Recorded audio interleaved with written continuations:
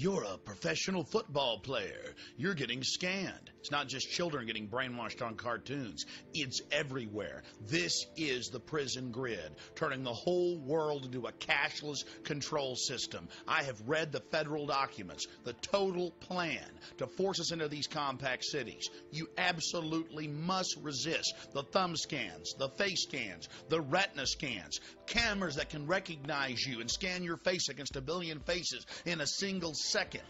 Everything, no food, no water, no houses, no jobs, no nothing without it. They're actually announcing it. They're going to put it in place, and you are the terrorist. You've already heard them say it. Gun owners, Christians, conservatives, libertarians, liberals, anybody that doesn't go along with global New World Order tyranny will be watched, will be controlled, will be tracked. The New World Order gang has a reason they want to control you, and they bragged about it. Now the Bilderberg Group and Reuters, which they own, have gone public that they actually groom our presidents, our prime ministers, that yes, they really are international bankers. Yes, they are royal families. Yes, they do run the central banks, and that we are the property of a global superstate. In Reuters, they're throwing it in your face, which is owned by a Bilderberg Group member, like Prince Philip.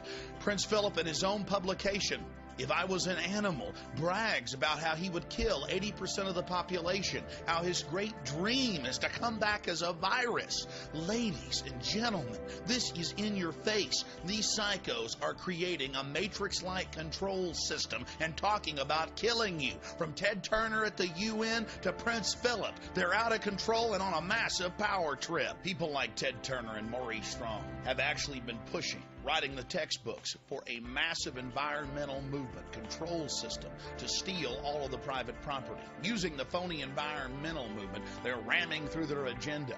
Remember, the environmental movement has nothing to do with saving the environment and everything to do with stealing property and empowering world government. We've lost our way. The earth is a living organism. We've got to praise our mother goddess.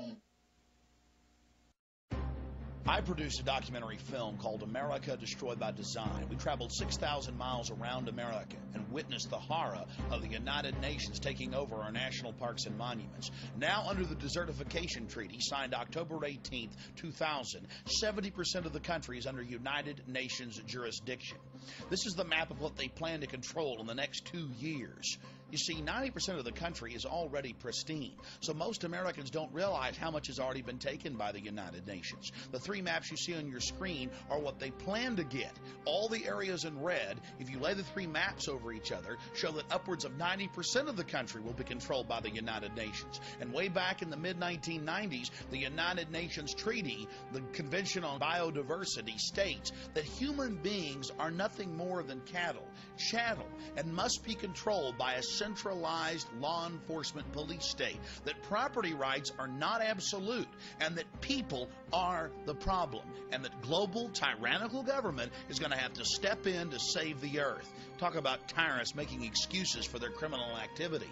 It then goes on to talk about chicken little debates about how there's going to be global warming and the sky is falling, and if they don't get rid of 80+% of us, we're talking about 5+ billion people, that the earth is going to die. Then the UN talks about how we must all be reduced to the level of peasants or there won't be enough resources to go around. Talk about a rationale for slavery.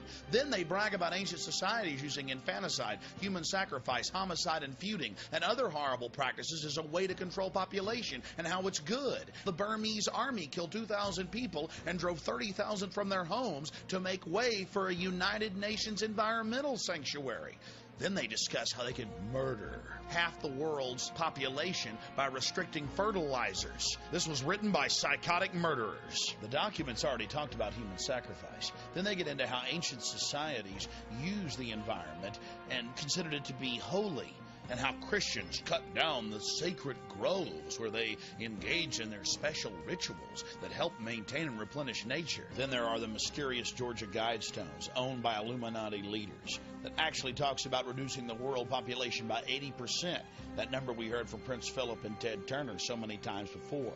How they must maintain the population forcibly at 500 million. And now in recently declassified government documents in Australia, we learn that world-famous microbiologists, Nobel Prize winners, were actually planning to release biological weapons to reduce an overpopulated world. The revelation is contained in top-secret files declassified by the National Archives of Australia.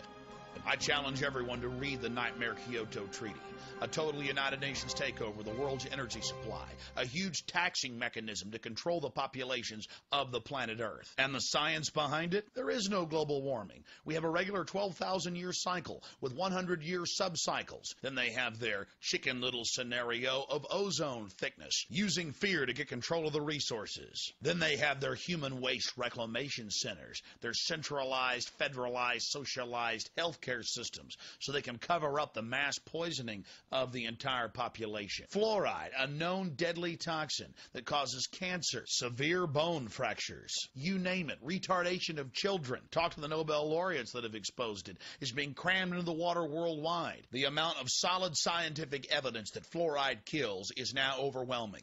Those that oppose it are flat earthers, denying the facts of what's happening in our society. Aspartame, the taste that kills. To call aspartame a poison is doing it a favor. According to the scientists and brain surgeons I've interviewed, this is one of the biggest killers in the United States today. It's in over 9,000 foods. Everything from cancer viruses to squalene and mercury has been found in vaccines. The entire vaccine supply is contaminated. And what is the government doing? Mandating more and more injections of our children. Truth is stranger than fiction. Elites throughout history have always sought to control their peasants, control their serfs. And now the elite has almost unlimited technologies. They know that breakthroughs have already occurred that will allow them to have extended lives, perhaps eternal lives, with the help of the cybernetic interfaces. The globalists, and they talk about it in their own policy papers, are not about to allow you and your family to have access to this. They're going to herd you into the reservations. They're going to control you with the new advanced technologies that they're totally obsessed with. They're going to exterminate 80% of you, and then they are going to live like gods on a Mount Olympus. My friends, it's in the policy papers, it's in the documents, and in a film coming out at a later date, I will expand on what their final plans are. But it's actually on the record. Use your common sense and resist them. You've seen the historical record. You've seen the facts of government-sponsored and controlled terrorism in the final decades of the 20th century, going into the new millennium in 2001. This is a call to arms, a call to the information war to wake up your friends, your family, people in your community, your churches.